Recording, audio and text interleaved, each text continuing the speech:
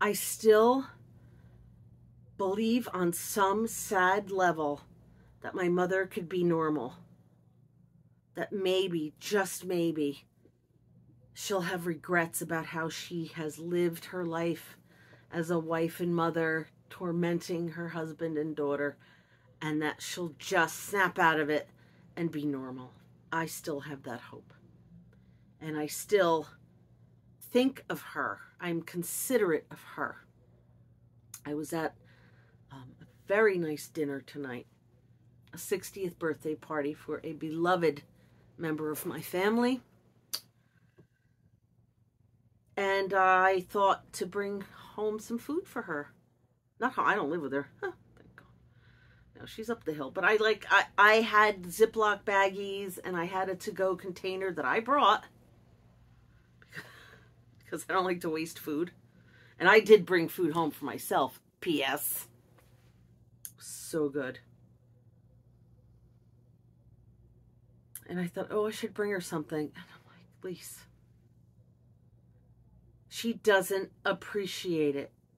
I don't like cake. Oh, I can't eat this. Like, I've tried in the past to be a considerate, normal daughter. And maybe bring her home a little plate of, you know, some of the desserts. Oh, here's some of the birthday cake. Here's a couple of pastries. And you know where I would see it the next day? On the fucking, oh, excuse me. I didn't mean to curse. Well, I said it. On the effing lawn. Yes, on the front lawn. She would throw it out to the animals. I have done this before. And I have been rejected over and over and over again. So at some point, you have to say, it was nice enough for me to think of her, but I'm not going to waste my effort for something that won't be appreciated. There was a write-up on me in a local town magazine. And it just like there was a picture and an article, and it was nice. It was a nice magazine. It was on faith, and you know, I've been a professor of religion for 21 years. And I brought her a copy because on some level, I still believe that perhaps she'll be proud of me.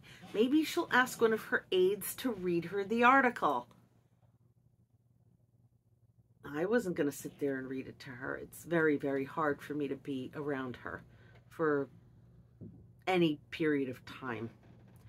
I also didn't want to take the risk of me offering to read it to her and her being like, oh, that's all right. Maybe, you know, and rejecting the offer.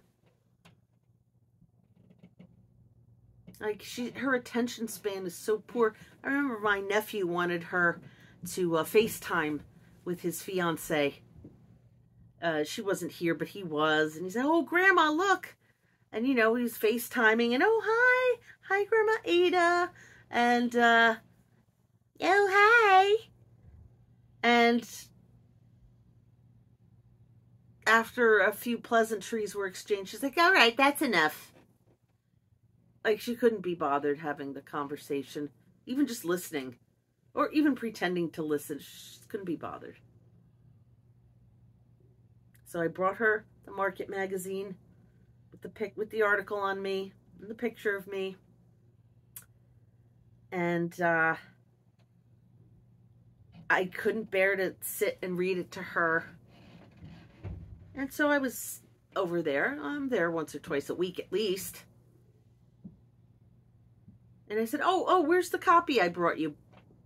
Oh, I sent it home with Tina. You gave it away. You gave it away. Like, you couldn't even hang on to it in case someone would visit. And you could be like, oh, there was a write-up on Lise. No, you couldn't wait to get it out of the house. I saw that there's somebody posted a video about why narcissistic mothers compete with their daughters. In the future, I will be doing more themed and structured videos, but for now, I just need to use my channel here to vent.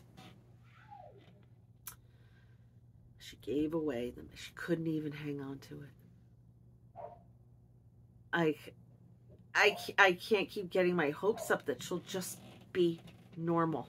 Like she's at death's door. She's just old and she's slowing down. And you would think in her last, whatever, is it weeks, months? I don't think she's got years left. I really don't. Not at 99. She'll be 100 in September. It's April now. April 2023. You would think maybe. So that's why I don't bring her plates of food. No, I do. For Easter, I brought her a plate of food. I did, of course, because I still do. But I was kind of confident that those were things she would eat. Tonight, just to be like, oh, I thought of you, so I brought you some of what we had, only to find it on the front lawn the next day. I just wasn't up to it. I just wasn't up to it. Well, I can't chew that. Here, Ma, here's the local magazine. They interviewed me. There's a picture of me. Oh, I sent it home with Tina, one of her aides.